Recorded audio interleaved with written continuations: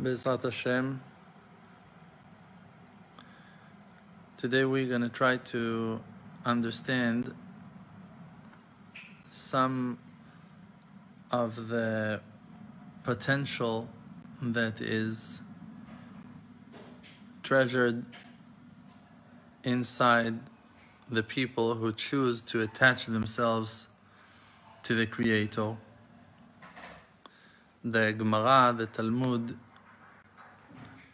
is bringing in the end of Masechet Chagiga a story about a unique lizard that is called salamandra. Now, we're not talking about the animal, the lizard that we familiar today that is called in that name. We're talking about a unique and special animal. And over there, the Gemara is telling us about that unique and wonderful lizard named salamandra, that animal is being created so-called by itself, means by the Creator, from the fire, in a place that there was firing for 7 years straight.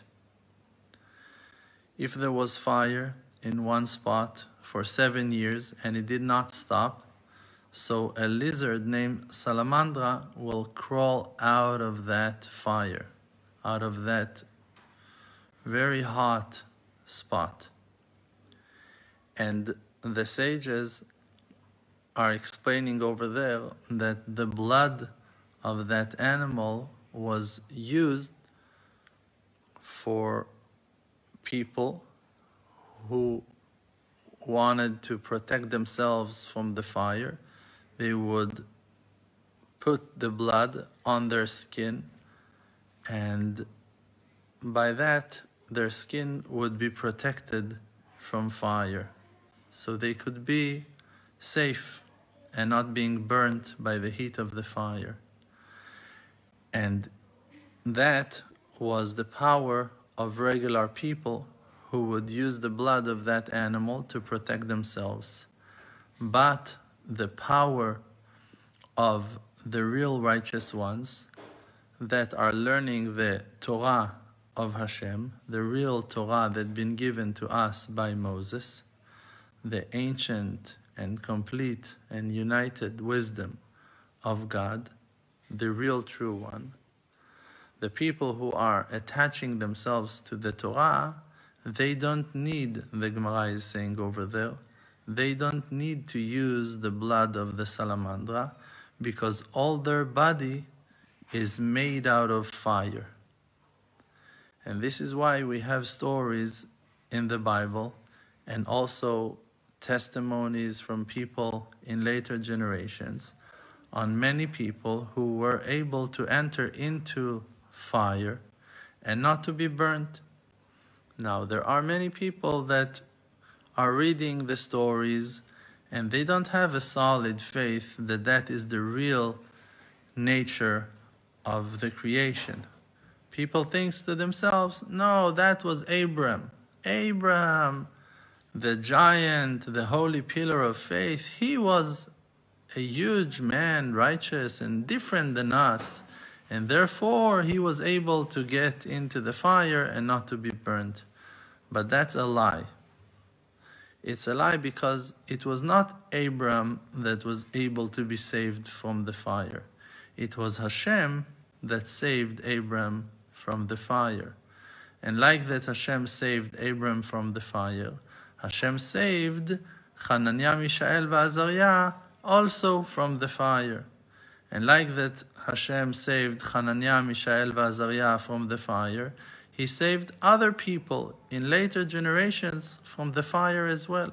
And fire didn't cut them.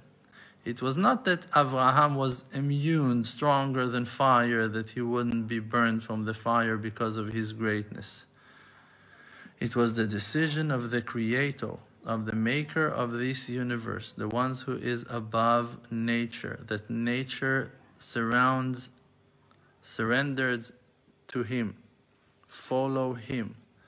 do what the Creator command him to do. Nature is not above the Creator. The Creator controls nature. And nature is a slave of the Maker to do His will. And when the Creator decides to change nature, so we become above nature. When He decides to put us above nature, to uplift us above nature, we will have the power to control nature. And that's why Daniel was able, that even though he was thrown into the lion's den, to stand in front of the lions with no fear in his eyes. That's why all the nation of Israel were able to cross in dry land in the middle of the sea, when the waves become walls of water, who are holding tons and tons of water to the sides without letting one drop fall on their heads. And this is why plagues could come on the enemies of the holy nation of Israel. And this is why we have that trust that in the close and near future to come, the redemption will show the greatness of our Maker. And in Him we trust, and not in our greatness, and not in our power, and not in our wisdom, just in His unconditional love, in His mercy, on His love to His children. And we are thinking to ourselves all the time, am I worth it? Am I righteous enough? Am I pure enough? Maybe there are more things I need to do. Maybe I need to work on my mouth, I need to work on my eyes, I need to work on my mind, on my heart, on my prayer, on my learning. All those things are good. And you should do as much as you can with the power that you find. But you should do everything you do out of love and not out of fear. Because the Creator will protect you, not because you're scared of Him. Fear is not what the Creator desires from you. Love and gratitude and appreciation, friendship and loyalty is the base and the foundation of the relationship of a father and his child. Our Maker is a merciful Father. He loves each and every single one of His creations, not only His children, not only human beings, not only one nation out of many others. He reveals His unconditional love, and His love is spread and offered to every one of His creations. Like the verse is saying, V'rachamav al kol ma'asav.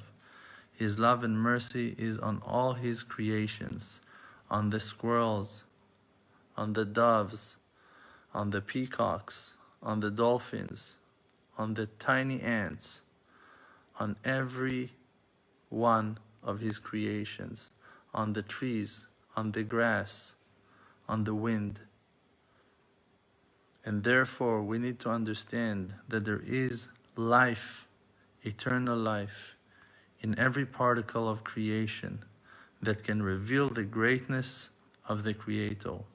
Therefore we must aim our mind to find and to reveal that spark of light in every step of the way, and to remember Him in all our journeys, and to pray for Him to reveal His greatness to us all, and to redeem us all as one in our days with all our loved ones, that there will be no one left behind. Amen. Ken Yehi Ratzon. Thank you.